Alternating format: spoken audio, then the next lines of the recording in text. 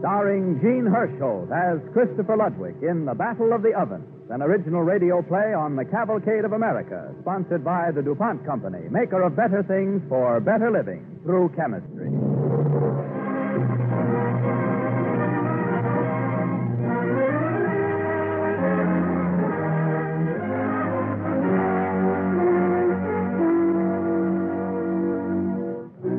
Our play tonight on Cavalcade has three central characters: a baker, the American Revolution, and a loaf of bread.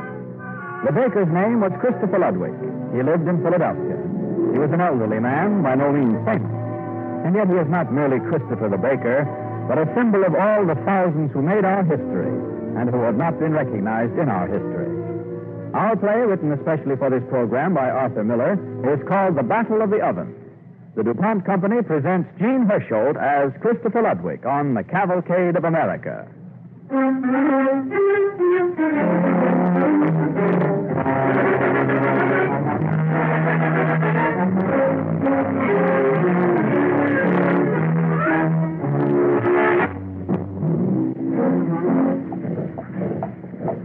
Christopher? Chris! Oh, Christopher! Oh, sitting by the open window again. You want to catch your death? Come to bed. It is after midnight. I like to sit and watch the soldier boys marching off to war. Every night the same thing, and every morning you complain your back hurts. Come up to bed. Kate, it's such a bad year to be an old man. Listen, you hear? Marching. Young legs, young bodies marching. Young voices calling commands.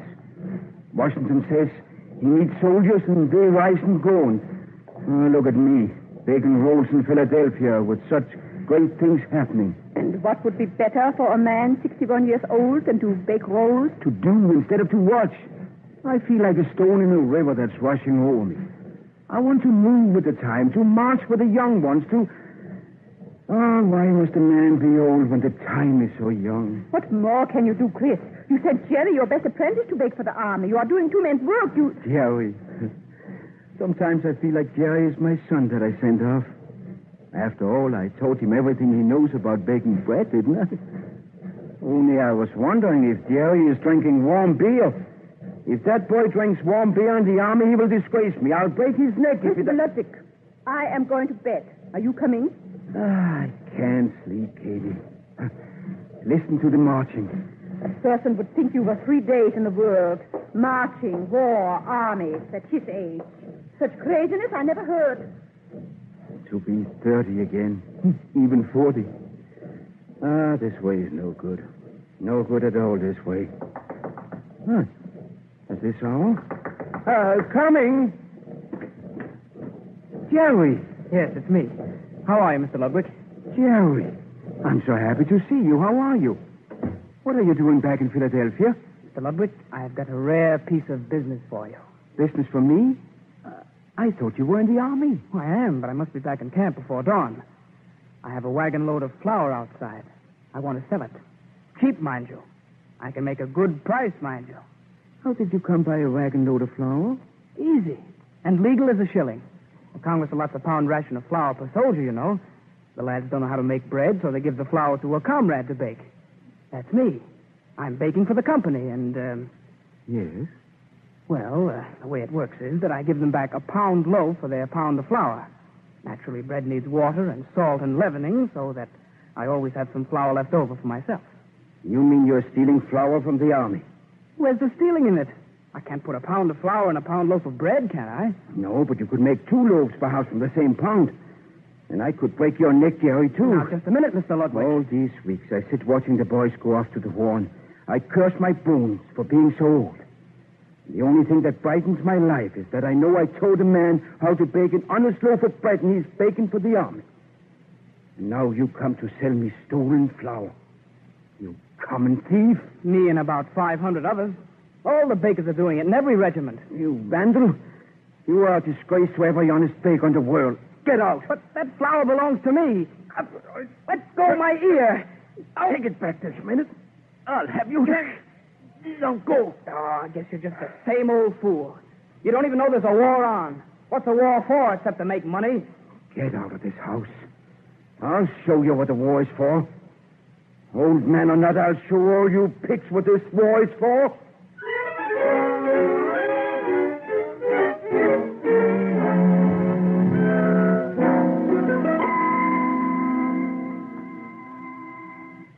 No, no, you will not write such a letter, Christopher Ludwig. I will not allow you to do it. Katie, please. I don't know how to write. Sit down and write the letter for me. I will do no such thing. What will become of us? You work all your life, you build up the biggest bakery in Philadelphia, and now you want to throw everything away. What will happen to our old age? No, old age would come soon enough without talking about it. Here, take the quill. It is not your place to be a soldier. How could you shoot a gun? Katie, dear, if I cannot fight with a gun, I can fight with my own weapons. Flour and salt. Or even General Washington can do that. And I have much to say to him. Much to say. And who will listen to what you say? You are nobody, a baker. So? A baker's not allowed to love liberty? Oh, all right. Oh, come, that's a good woman. Write as follows. Dear General Washington. No. My dear Excellency, General Washington. My dear Excellency. No, wait. But... Here. My dear Honorable Excellency, General George Washington, Esquire. A man your age. Sir, I am a baker, but that is of bread, not pastries.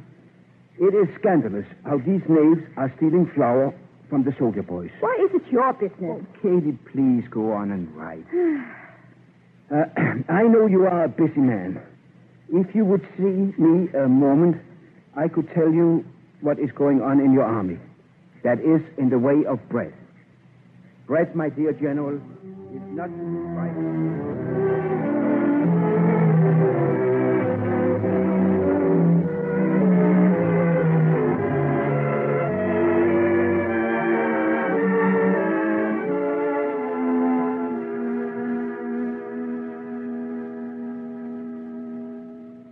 The central question, gentlemen, is the food supply for these two regiments. General Green, would you report on the matter for us? It seems to me, General Washington, that if the 3rd Regiment were transferred to Chatham... Yes? You come out of there. You can't go in. To me, I'm in and I'll stay in. What is the meaning of this? I beg your pardon, gentlemen. Leave this room at once, I please. couldn't stop him, General Green. He broke past. You were told there's a conference in this room. Get him out. Yes, sir. Come on now. Wait. They're stealing flour from the soldier boys. I know how to stop it. I come all the way from Philadelphia. Let me talk a minute. Leave this room, sir. I should like to put you under arrest. One moment, General Green. Of course, General. Did you say you've come all the way from Philadelphia to speak to me? Yes, General Washington. I'm a baker. I beg your pardon. I want to help you drive out these thieves. Christopher Ludwig is my name. Were you the one who wrote me that letter? My wife, but I told her what to say. Please, General, taste this loaf of bread. Huh? Fresh. Here, sir. Thank you. Chew it good. Yes, of course. Well, I must say it's very tasty. Did you bake this? I baked it, sir. And I want to say that if our soldier boys had such bread, you would win the war in a month. It's a scandal how they're stealing flour, and I won't stand for it. I beg your pardon, I'll break their necks for it. Here now. Tell me, what do you propose to do? I'm a simple man. I speak only straight. I want you to let me be in the army to look after the baking. Aren't you a little over age for such a task? Oh, I have 40 years' experience in baking. Let me take charge of bread. I know I'm nobody, but with bread, I'm somebody. Bread is my life. Tell me, Mr. Ludwig, do you honestly think you can straighten out the baking situation? We couldn't pay you very much, you know. I don't want pay. All I ask is a trial. Mr. Ludwig, I'll give you a trial. But I must have complete charge. I know bakers. A baker will never listen to advice from another baker. Oh? Except pastrymen, of course, but they don't got no mind of their own anyway. Yeah, of course. Well, tell me, just what is your point? If I beg your pardon, I would have to have a title. Oh, certainly. How would a director of baking do? That's nice, as far as it goes. But it don't say nothing about the bakers. Better add on superintendent of bakers. And director of baking? If it wouldn't trouble you. It would be absolutely necessary to have the title superintendent of bakers and director of baking. Yeah. Is that all? Come to think of it, better add on in the Grand Army of the United States. Mr. Ludwig, I appoint you superintendent of bakers and director of baking in the Grand Army of the United States. General Washington, if I beg your pardon, we have won the war.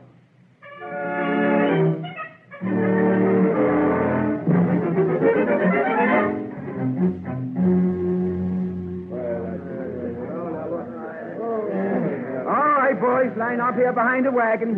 Mr. Wilson will hand you your bread ration. Hey, Ludwig.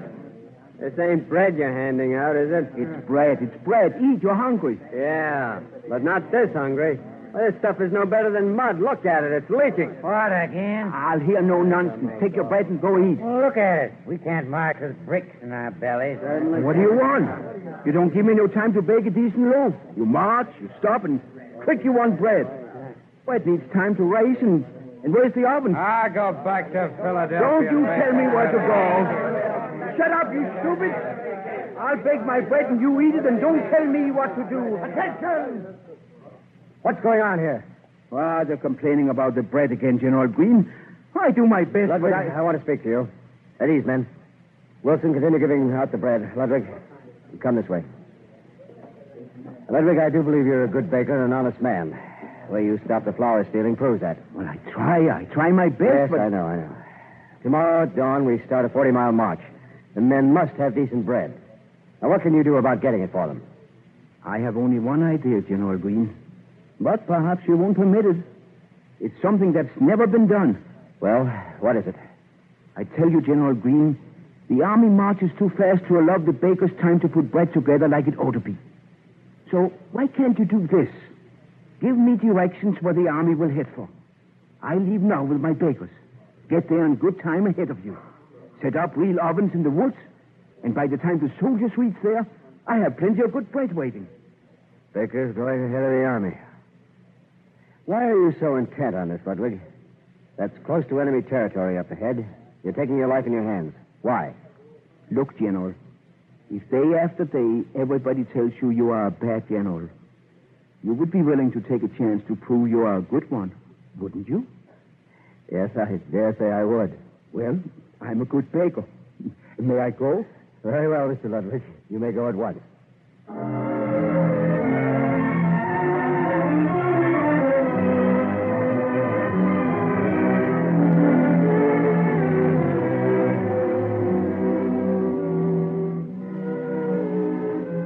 You are listening to an original radio play starring Gene Hersholt on the Cavalcade of America, sponsored by the DuPont Company. As our play continues, we find Christopher and his crew of bakers far ahead of the American army, about to prepare the dough for a great quantity of bread. Unknown to them, an enemy patrol has been watching their activities for over an hour from a wood close by. All right, Malcolm. Give the signal. We'll pounce on them now. Are you men ready? I still don't understand this, sir. Don't these Americans realize they're giving away their line of march by sending these bakers ahead? Those bakers might be a decoy, you know. Best to question them anyway. At 'em now, Malcolm. As you say, sir. Land 'em up there. Come on, you. Get over here. Keep your hands high. Anybody get away, Malcolm? All accounted for, sir. Now, which of you is in command here? I am. Who are you? I'm Christopher Ludwig, Superintendent of Bakers and Director of Baking in the Grand Army of the United States. We are going to win the war. Oh, quite a boy, aren't you, Grandpa? I'm quite a boy, yes. What do you want with me? Malcolm, take all these men back to headquarters. I just want you, Grandpa. And, Malcolm, report to headquarters that a large body of Americans is due here sometime soon. Probably General Greene's army. Come on, you bakers. Line up. Forward, march. Left. Left. Left. Left. Now, let's hear it, Grandpa. How many troops are coming this way? Well? Oh, come now. Save me the trouble of guessing from the amount of dough you've mixed. 80? 100? 200? 1,000. No, 2,000, I beg your pardon. Oh. Cannon? Plenty cannon. Quite a system you've gotten up, haven't you? Regular ovens. Bakers going ahead of the army. Tell me, you bake a good loaf? I sure do. You do, eh? Strictly in private, could you knock something together for me? Something tasty? For a lady? What do you say? For a lady? Mm-hmm. I could make some for you, too. That would be decent of you. Go ahead. I'll sit here and keep an eye on you, if you don't mind. Just make yourself comfortable. And I will bake you something that you will never forget. I dare say it won't be that good. I dare say it will.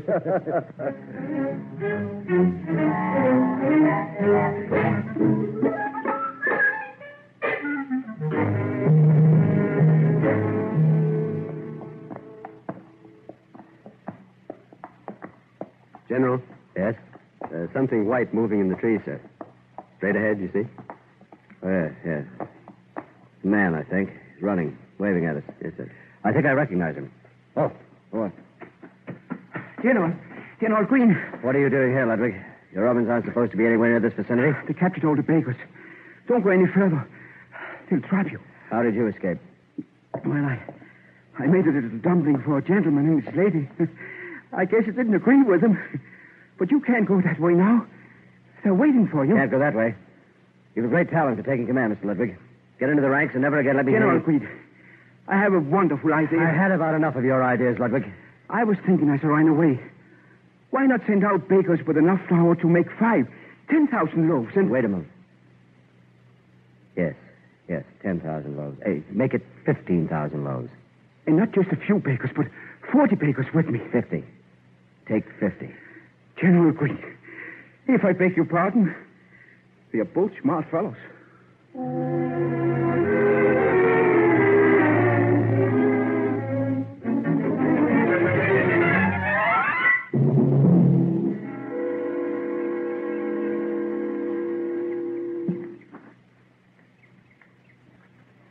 You'd better bend low, sir. We'll be in sight at the top here. There. Now, look down there. You see? In the corner of the valley? Right beside the turn in the river. By George. They must be expecting a whole army. 50 bakers if there's one. Yeah, but isn't it peculiar that they've returned to almost the exact spot as before? I think it means, sir, that they've really got a major force coming this way. They must figure on overpowering our ambush. Notice, these bakers are very well guarded. Yes. But what they didn't figure on is that we know how to count. Those two men here. Right there. Have them count the loaves as they come from the ovens. Right. Each loaf is the soldier expected.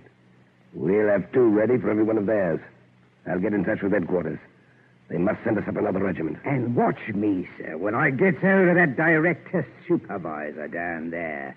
A nice dumpling for you, sir. Blast him.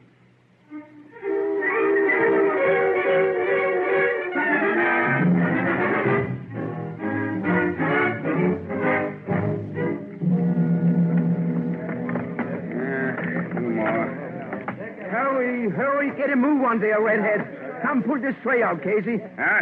Pull it out. I just put it in. That bread's not hardly warm. Out, I said, Casey. And be quick about it. You there. Your bite has been in long enough. Well, if this ain't the craziest war I ever heard of. Taking bread out of an oven when it's still wet. Mr. Ludwig, nobody's going to eat this stuff. It's not being made for anybody to eat. Not to eat. What else is bread baked for? Tragedy, Casey, tragedy. Hey, look up there, Ludwig. Oh, what's the matter now? Up there on top of the hill. Enemy soldiers. Look, they've gone now. No, there's more looking down from the other side. They're all around us. Ludwig, I'm not going to get my head blown off. I'm getting out of here. Wait a minute, let me explain. We ain't interested in any more of your explanations, Ludwig. Listen to me, Casey. Dragging us out into the woods without any proper guard. And we standing here like idiots, waiting to be picked off with the first blooming fool who's got an itchy shooting finger. Stop it, Casey. I'm going back to civilization. And bloody the man has tried to stop me. I'm a baker, not a walking target. Casey, you're winning the battle for Philadelphia. Don't go telling me what to... What's that you said I'm winning? Listen, all of you. I've just had a message from our patrols. The enemy are drawing off hundreds of troops to capture the American regiment they think are coming this way. Well, there is no American regiment coming this way. Huh? Our troops are heading south. We are tying up thousands of the enemy here. We are soldiers with spoons and ladles. We must go on baking as though our ovens were cannons and our bread loaves bullets. Well, now... Come, we will fight with our trade. Mr. Carson, will you put some more wood on the fire? Thank you. Take me there. Will you scrape down that tray? Now, back to your work, gentlemen. All right. Get moving, you thickheads. Can't you hear the man? It's a battle we're fighting, just like he says. What kind of a battle do you call this? Call it the Battle of the Ovens. And if this bread ain't fit for eating, it's fit for throwing. I misunderstood you, Ludwig. Why, they ought to be making you a general for this. General? No.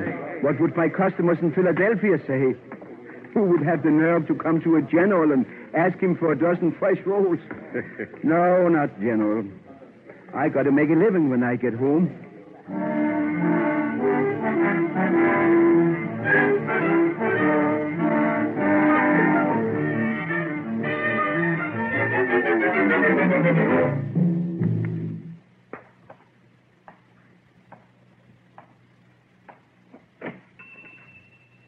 Katie, Christopher.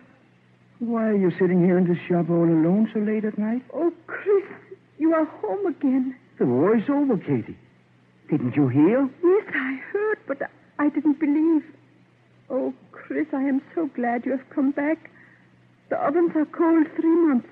The house is cold. Where are the men? They should be working now. I could not pay them. I kept sending you so much money there was nothing to pay with. We have nothing left, Chris.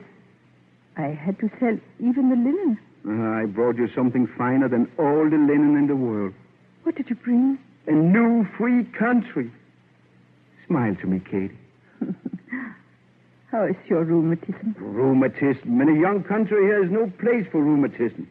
Don't you realize I've just come from talking to General Washington? Really? And you know what he told me? What? He says the bread I baked for him is the first bread he could eat that didn't catch in his teeth.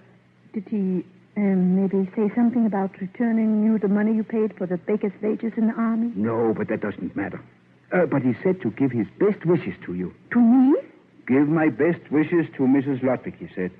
She is a very good woman to wait for you so long. Me? General Washington said that about me? You, Katie. Only you. Well, I always said, Chris, that your place was in the army.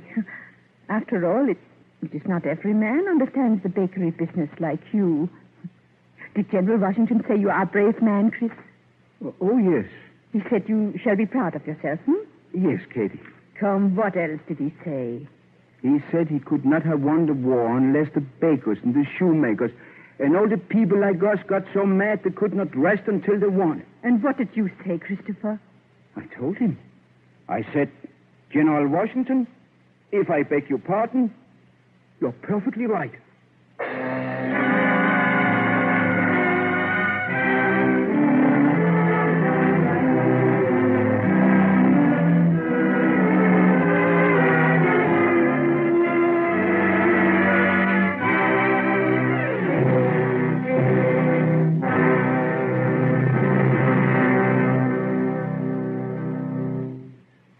Thank you, Gene Hersholt.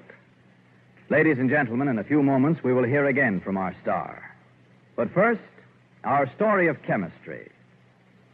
It is a far cry from the baker friend in tonight's cavalcade to the problem of supplying a modern mobile armed force with its higher standards of food and service.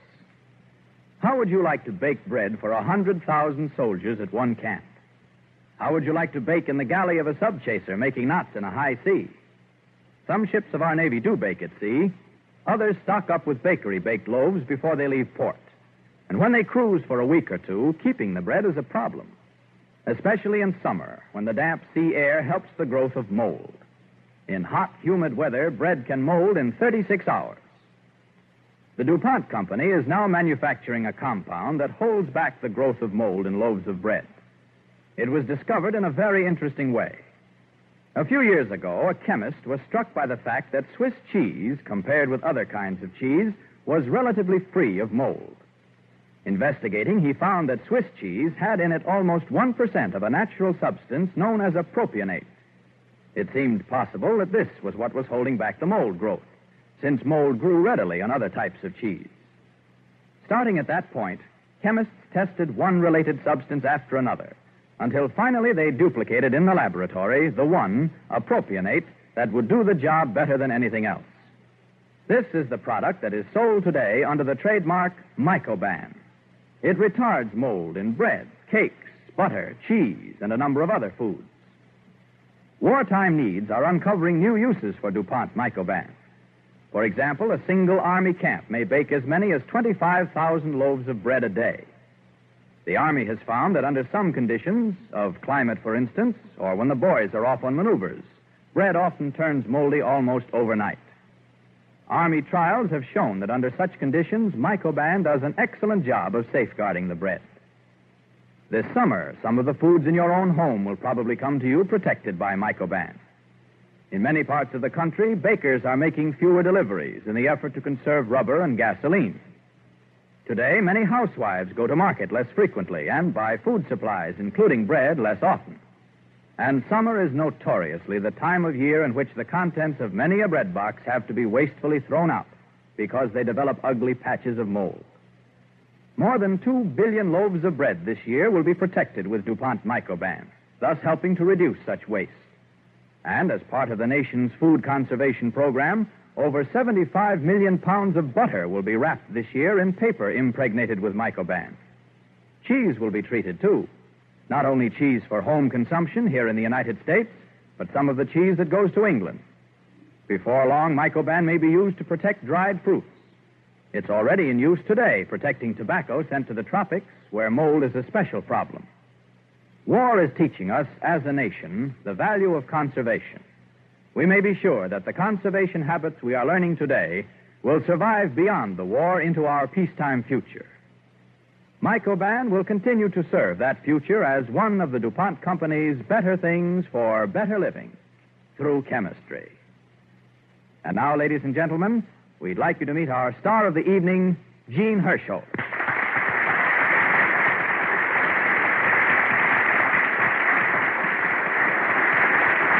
Thank you, ladies and gentlemen. Speaking as an actor, it has been a pleasure to portray Christopher Ludwig on Cavalcade tonight. But more important, it has been a great satisfaction to me as an individual.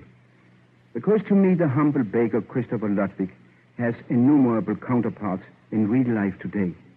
In my own native Denmark, among other places. But thousands of my fellow men are valiantly struggling to crush the evil of Nazism that holds them, I pray, only temporarily in its grasp. Thank you.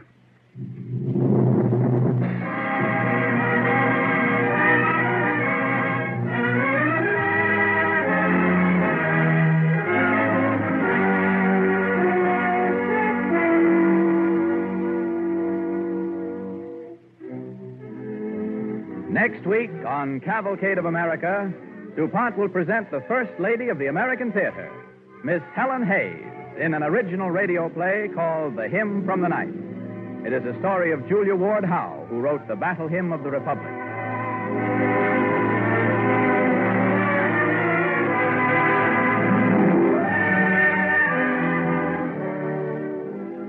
Don't forget, next week, Miss Helen Hayes in The Hymn from the Night.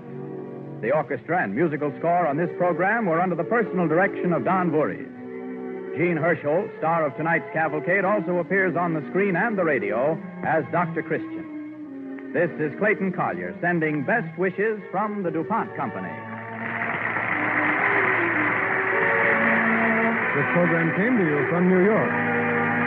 This is the National Broadcasting Company.